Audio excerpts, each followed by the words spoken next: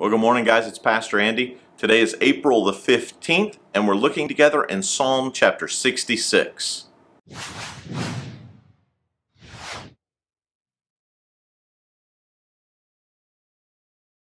Psalm chapter 66 is the second of the four psalms here of praise and worship to God for what He has done.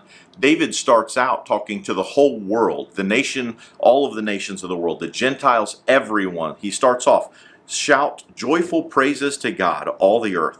Sing about the glory of His name. Tell the world how glorious He is. This is kind of a missionary psalm. It's to everyone. David is telling everyone that God has blessed them and God has done wonderful things, so we need to praise Him. Then he shifts gear in verse 8 and changes it to the nation of Israel. He says, let the whole world bless our God and loudly sing His praises. Well, that right there tells us that when we praise God and when we worship, we need to get a little bit loud. I like that. Verse 12, then you put a leader over us. We went through fire and blood and flood, but you brought us to a place of great abundance. David is talking about the nation of Israel here. Now he's gone from the whole world, the Gentiles, everybody, to the nation of Israel. He brings it in a step and says, we've been through a lot of trials. We now need to praise God. It's not just for the whole world. It's especially for us because we went through fire and flood, but you brought us to a place of great abundance. And God does that for us as Christians as well. We've been through difficulties. We've been through trials. We've been through, as I said here, fire and flood. We're going through it right now with COVID-19 and all the things that are happening in our entire world. But God is going to bring us through this, and we'll have great abundance, just like He did with the nation of Israel, I believe. So he goes from the whole world, the Gentiles, everybody, praise the Lord. Now he comes down into the nation of Israel. You guys need to praise the Lord. Then he even gets more specific than that. Starting in verse 13, he says, now I come to your temple with burnt offerings to fulfill the vows I made to you. He brings it down to a very personal level. No longer is this a theoretical everybody or the whole nation. Now it's me. I need to praise and bless the Lord. I need to be the one who is worshiping the Lord. It needs to be me.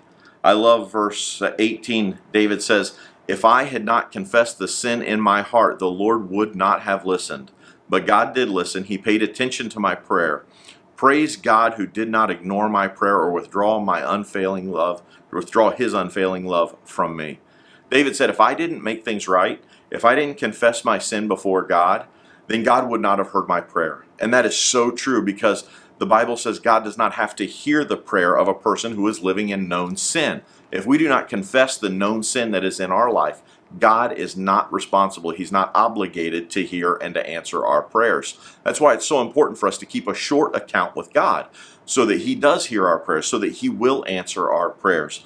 David said it right here, verse 18, if I had not confessed the sin in my heart, the Lord would not have listened. But God did listen. Why did God listen? Because David was one who every time he sinned, he repented. He came to God, he confessed his sin, just like 1 John 1:9 says, that if we, that's talking about Christians, confess our sin, He, that is God, is faithful and just to forgive us our sins and cleanse us from all unrighteousness. When we confess our sins before God, when we come to Him and admit that we are wrong and repent from it, He has promised that He would cleanse us. He'd wipe the slate clean. And that's what David is saying here. When I confessed my sins before God, He wiped it clean and He heard my prayer and He delivered me. Verse 20, praise God who did not ignore my prayer or withdraw His unfailing love from me. And we should praise God because He's done the same thing for us. He doesn't ignore our prayers and He hasn't withdrawn His unfailing love from us. He still takes care of us. He still meets our needs. He's still the God who hears. He's still the God who loves. He is our good, good Father. And we need to rejoice in that fact, and we need to praise Him for that fact today. So get in God's Word and read it. Study it for yourself. And until tomorrow, God bless you, and I'll see you then.